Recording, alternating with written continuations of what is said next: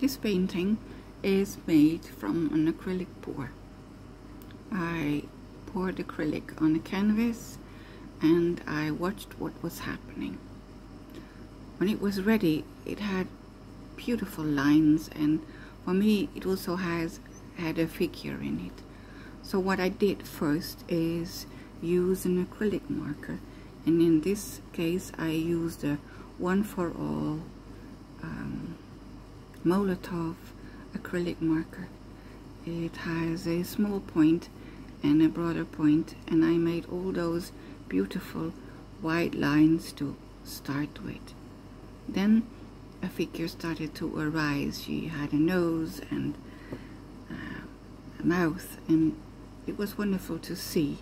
So my fantasy took me to the next level, and I started using watercolor pencils.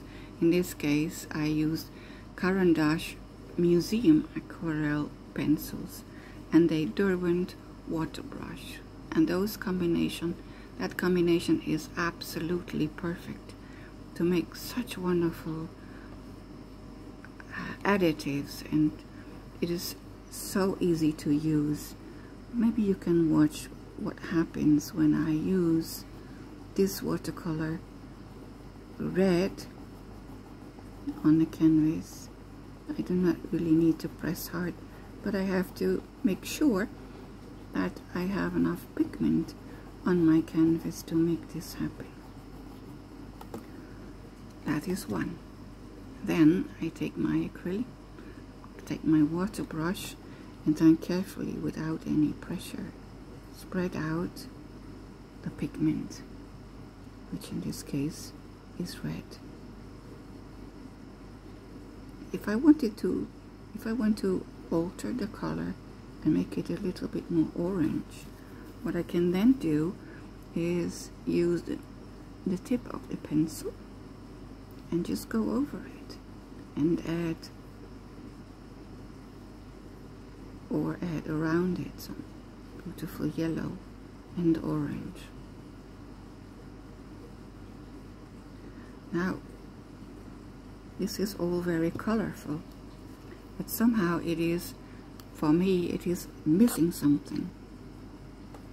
So what I did is use a Micron 0.5 archival ink pen to bring out the beautiful colors and go around the lines, so the different colors will sort of scream off the canvas way better than just by having that white outline.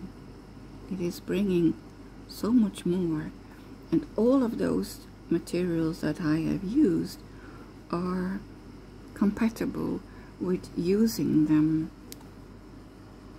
on an acrylic pour, and you can see how much difference that will make. When I do this, I make these lines,